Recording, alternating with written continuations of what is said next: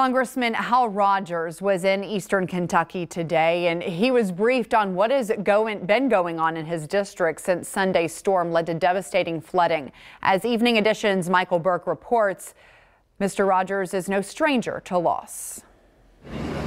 U.S. Congressman Hal Rogers came home today offering supplies and words of encouragement. Eastern Kentuckians love each other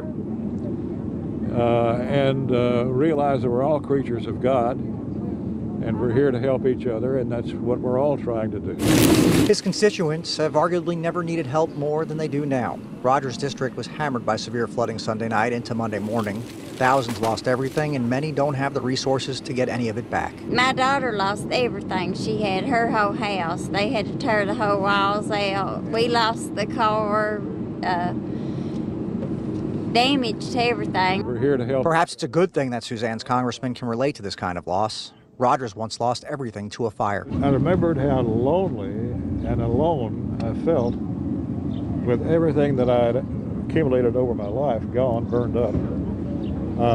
And so I know the pain that people here are going through. So it wasn't necessarily just his job that brought him here this morning. Rogers said federal emergency support will soon follow, and it will be much needed. I've lived down here at Jackson about 30 years, and I never seen it this bad.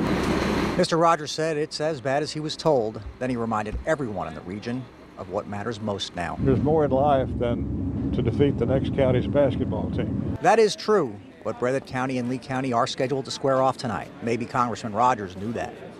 In Breathitt County, Michael Burke for Evening Edition.